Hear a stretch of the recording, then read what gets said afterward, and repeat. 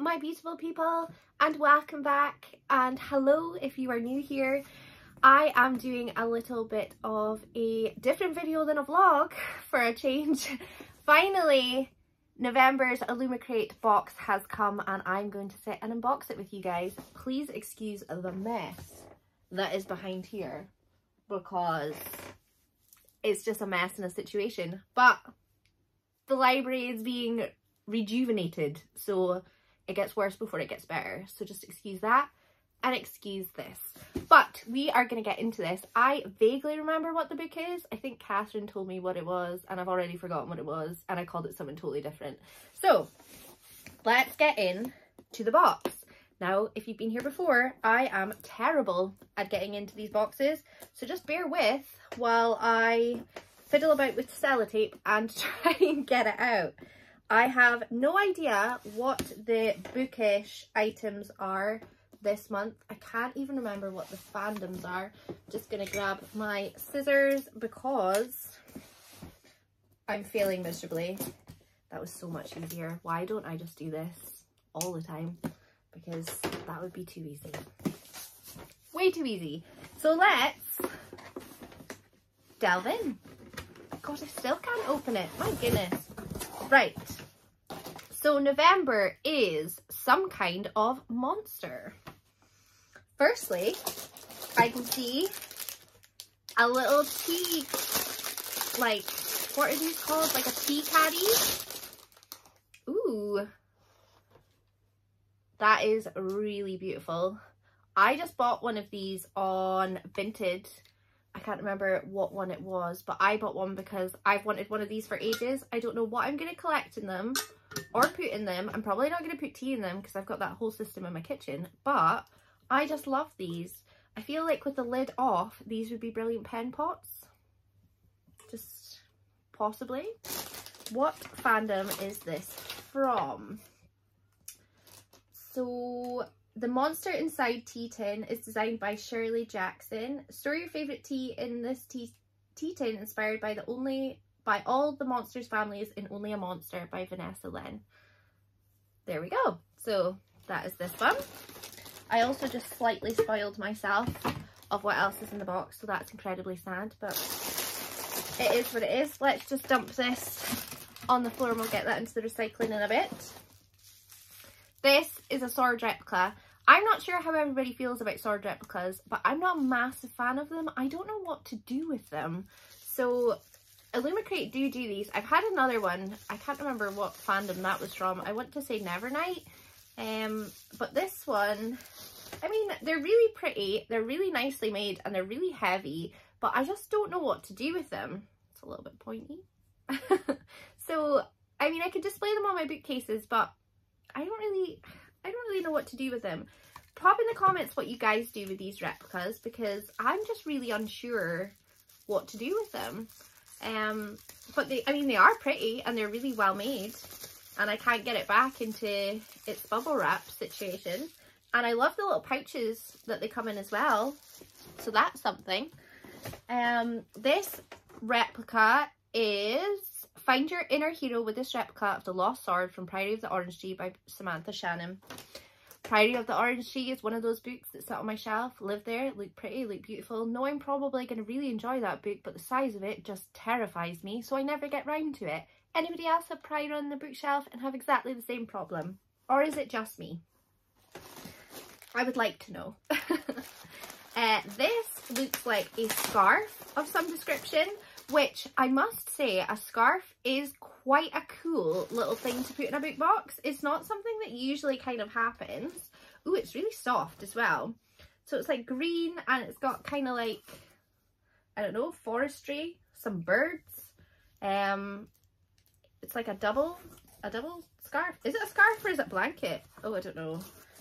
Little scarf. That's obviously not how you wear it, but I'm just trying to model it in a way to make you see it as a scarf. So this is Frozen Wilderness Scarf. Invoke your second sight like Vasya. in the Winter Night Trilogy by Catherine Arden with a scarf, perfect for the cold months ahead.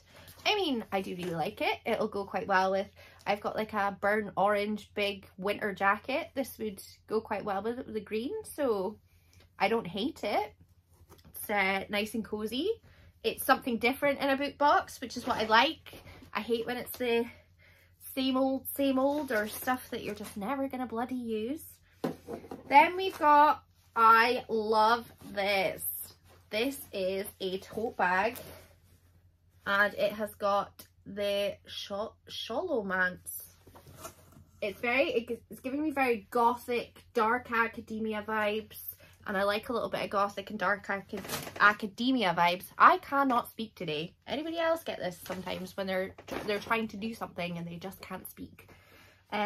This is Getaway to Freedom tote bag. Get ready for the final fight by packing your books in the tote bag, inspired by A Deadly Education by Naomi Novik. I actually saw A Deadly Education in Waterstones today and I really liked the cover, and I was like, I recognise the author but don't really know what it's about. Damn, now I wish I bought it. Well, I'm gonna have to have a little looky online and maybe pick myself that up. This is the paper craft kit that we were meant to get last month.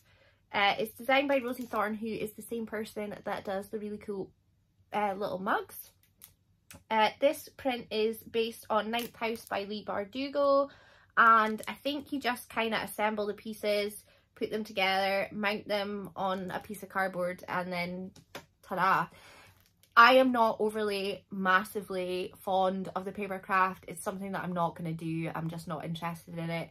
I know there's quite a lot of other people out there that are just not really massively into it either. But I mean, the artwork is absolutely beautiful. And if it's your thing, it's your thing. It's just really not my thing. And I know I'm not going to sit there and fiddle with little bits of paper and make that pretty picture. So I'd probably just display it like this because that's what it looks like. So not all is lost, but that is probably how I will display it because I will never make it. Just putting that out there now. And then we have got the yellow sack. Ooh, I'm so sorry I moved you guys there. Just trying to put the box down. I love these yellow sacks, and the book inside for November is dun, dun, dun, dun, dun, The Illuminaries by Susan Dennard. Oh, on this channel we pronounce everything wrong, so please don't come at me. So this is the cover. How amazing is this? Look at these edges. Absolutely love it. What does the naked hardcover look like? The end pages look not too bad. Oh my god. Absolutely stunning. Love it. Absolutely love it. Illumicrate just seem to blow it out the park sometimes with their special editions, and this is no exception. This could possibly be one of my favourite covers that I've got on one of the book boxes. Now, I'm sure I say that like every couple of book boxes, but this one, there's just something about the aesthetic of this one. It's right up my street. It's got total dark academia vibes. It's shiny. The colour scheme's really nice. I really like the contrast with the orange on the pages. Big fan. And maybe one day I will read this book because I am pretty terrible. I have not read any of my Illumicrate books yet. Not one. That is going to be on my agenda for next year, is to actually start using them. Well, not using them, but actually reading them. I have also decided that from January will be the last Illumicrate box I will be getting for a little while. I was going to be cancelling in December and then kind of finaling off the year like that. But then I discovered that there's going to be a saga item in January, so I am having to postpone it and wait, and guaranteed in February there'll be something else I want, and it's just going to continue because Illumicrate keep grabbing me in like that. But this box, I would give this box maybe a 7 out of 10. The book is beautiful. I liked the scarf. The sword replica, not a massive fan. The paper craft, not a massive fan, but that was technically for last month's box. And then what was the other item we got? Was that the only items we got this month? So the paper, oh, the tote bag. Absolutely love the tote bag. I will 100% be using that. Tote bags are brilliant for books, for literally anything. Going backwards and forwards to Daniel's house, I can put like books, my Switch, everything in that instead of carrying it in my backpack all the time. So that is perfect. And it's dark academia. Love it. And yes, where is my little card to find out what next month's theme is?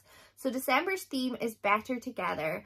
Our December theme is Better Together. Shall we make a bargain, me and you? Whether that's a personal or professional agreement, we are always better together. Our December book is a standalone adult science fiction book. A spaceship mourning the death of her spouse, who was the leader of their private fleet, makes a deal with a captured human. An arranged marriage occurs with the intent of using the marriage as a cover for an investigation into the previous leader's death. Between infighting amongst the pirate fleets and as a war against piracy brews, will they uncover the truth? And will they develop true feelings while they do? Lesbian space pirates in a Vietnamese-inspired galactic empire. Yes, please. We love the dynamic between the two main characters and the beautiful writing. That sounds really fascinating and quite up my street. This book comes with a signed bookplate from the author and features all exclusive cover variant artwork end papers and foil embossing on the hardback, ombre sprayed edges, bound in author letter. Ooh. Our featured fandoms are The Song of Achilles, The Jasmine Throne, and an officially licensed Crescent City item. There's also a multi-fandom item perfect for the new year, and this box includes our last Rosie Thorn mug of the year. Yes, we are getting a mug next month. I am so excited. The mugs are one of my favourites. Anybody else just love the Rosie Thorn mugs? They're so pretty. This has been quite a long Illumicrate unboxing. I hope you guys have enjoyed this video. What do you guys think of this month's items? Is there certain things in here that you're just not a massive fan of? Is there things that you maybe would really like that you don't subscribe to Illumicrate? If you're ever thinking of subscribing to Illumicrate, I would say yes, do it, just for the bookish items alone and for the beautiful covers and the additions that you do get in this box. It's $34.99 I believe a month, including your postage, and it comes to your house every month, and it's usually got about 4 or 5 bookish items and the book itself. If this is something you're interested in, you have to join a waiting list, unfortunately, because there's so many people that are waiting to join this. But Illumicrate's waiting list does take not as long as other book boxes lists to come down, so you probably will get an invite maybe 2 months max. But it is 100% worth it, and if it's something you're thinking of doing, I would strongly suggest it. Even try it out for 3 months and see how you get on. But I have talked far enough. Thank you guys so much for watching today, and I will see you all same time, same place, hopefully next month with December's box. I hope you all have a lovely day, and I will see you again next time. Bye!